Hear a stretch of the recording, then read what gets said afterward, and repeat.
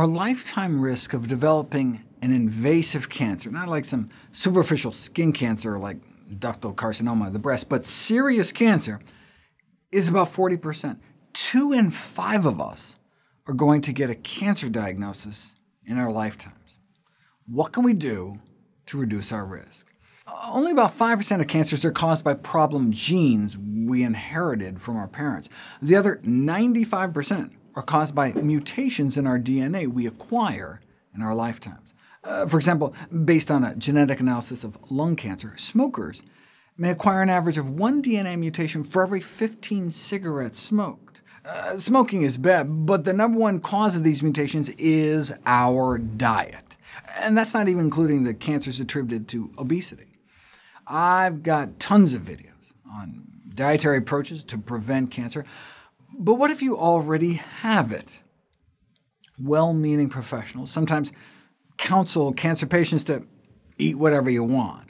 Given the time constraints that doctors face, it may be understandable that the treating oncologist, the treating cancer doctor, may be reluctant to engage in a conversation about nutrition, but given the critical role that diet may play, perhaps it should be a critical part of their job to be able to answer patients' questions about nutrition before and after cancer treatment, and not default to the unhelpful, "it doesn't really matter, eat whatever you want," which may not be in the best interest of the patient. The official recommendation of the American Institute of Cancer Research, a leading authority on diet and cancer, is that those with cancer should follow the same diet that helps prevent cancer from taking root in the first place. That means more whole grains, vegetables, fruits, and beans, while limiting fast food, processed food, meat, soda, and alcohol. Similar recommendations have been put forth by other cancer authorities: more fruit, vegetables, whole grains, and beans, and less salt, sugar, meat, and alcohol. Cancer survivors adhering to these guidelines do seem to live significantly longer, at least older female cancer survivors, the only group in which it's been looked at so far. They add that there are certain foods that may be beneficial in cancer care, including beans, berries, cruciferous vegetables, flaxseed, garlic, green tea, tomatoes, and others, but emphasize it's not about a single magic bullet food or component, but the combination of foods in a predominantly plant-based diet. Here's how some popular diets used by cancer patients stack up.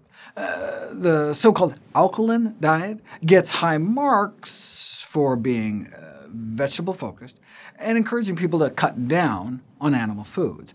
The keto diet does the worst, though they get points for keeping people away from refined grains, alcohol, and soft drinks.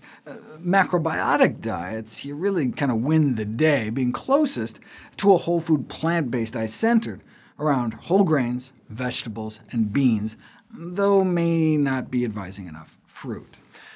Paleo diets are a mixed bag with insufficient whole grains and beans and too much meat, and the vegan diet starts out strong, but doesn't necessarily preclude all manner of vegan junk food. Have any of these diets been put to the test? I've done a video on the abject failure of the keto diet. The alkaline diet was tried on 11 lung cancer patients.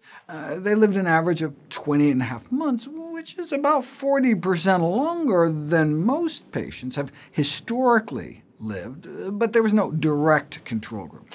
The only diet proven in a randomized controlled trial to reverse the progression of cancer was Dr. Dean Ornish's whole food plant-based lifestyle program, which I've covered before. Most randomized controlled trials to date on diet and cancer are like this, right? Feasibility studies, just to see if you can even get cancer patients to eat healthier, period. Otherwise, what's the point of even running the study? Here they did find they could get patients with head and neck cancer to ramp up green, leafy, and cruciferous vegetable intake up to 9 cups a week, so it's at least something you could test. We don't yet have outcomes data, but why wait? Right? What's the downside of trying to eat healthier?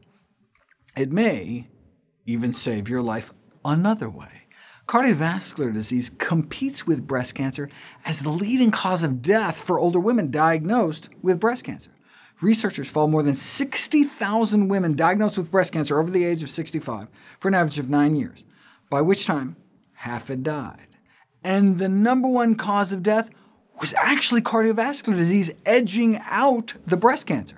And so choosing a healthy diet centered around whole plant foods, the only diet ever proven to reverse heart disease in the majority of patients, may save your life whether you have cancer or not.